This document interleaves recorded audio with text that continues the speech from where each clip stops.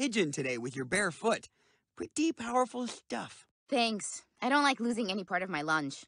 Look, I'd love to stay and talk, Neil, but I have homework and there was no toilet paper in the girls' bathroom. Well, while you freshen up, maybe I could help you get a head start on that homework. You do that? Wow, that'd be great.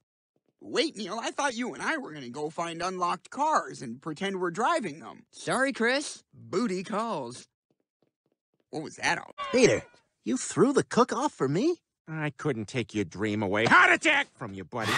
You're the mini-stroke, one with the real heart attack talent. You heart attack deserve the show. Regular stroke, not me. You're a good friend. Bad for Michael Myers. If it seemed like he dead, he ain't dead. Boy, Peter, seems like that obedience school did wonders for Brian. Oh, yeah, it's great. He'll do anything I tell him to now. Maybe I should send Bonnie.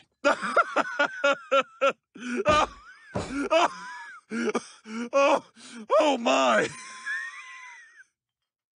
All right, somebody say something else. No, you need to know what you did. Dad? No. Nobody would kill a bunch of babies for maracas. How would you kill all those babies anyway? I'd probably put them in a tub. You could kill like 8 at a time that way. Plus, it softens them up so you can get the bones right out. Joe just had a baby, and I got a baby at home. I got a tub. Peter, you seem off today. Are you thinking about killing infants again? No. Now you gotta kill them, too. If we do that, we'll all go to jail. And I'm a cop. Do you know what they do to cops in jail?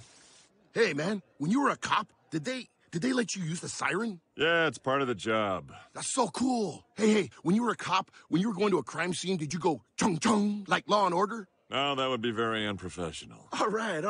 Oh, hey, check it out, man. When you were a cop, did you ever, use your handcuffs when you were getting kinky with your girl? No, it's city property, so you're not really supposed to take those home. Oh, for sure. Oh, hey, by the way, a bunch of us are going to kill you in the shower later. Talk to you about something. I know what you did last night. You do? How could you do something so heinous? Last night, you left your dirty dishes in the sink. It's disgusting. So I did half, and I left the other half for you. Oh, forget it. You'll just do it wrong. I'll wash it myself. Why don't you just go in the other room and relax? I'll call you when breakfast is ready. Okay.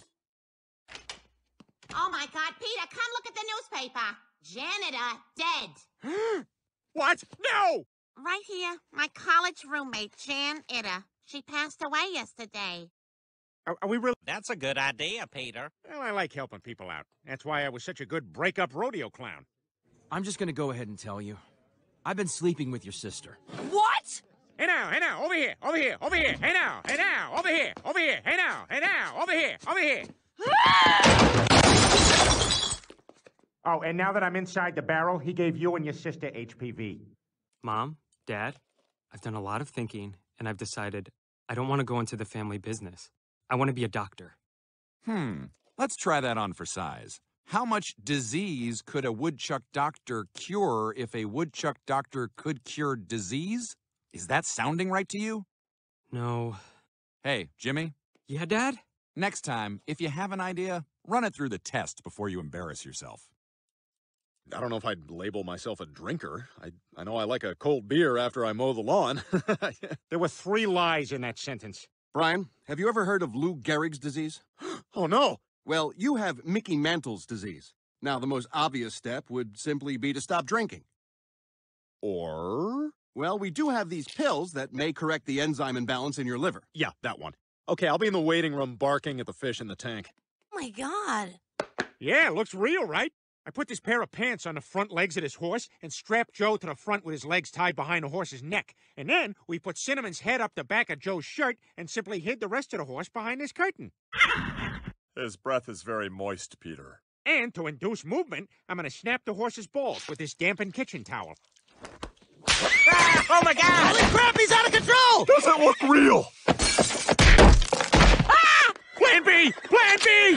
Important job for you. I want you to take over my Twitter feed and tweet back to my fans.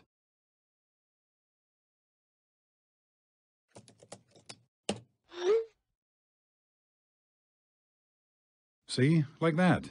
You get the gist of what my Twitter is about. Look fake. Yeah, who cares? Okay. According to this projection, Stewie's adult height will be 5'1". What?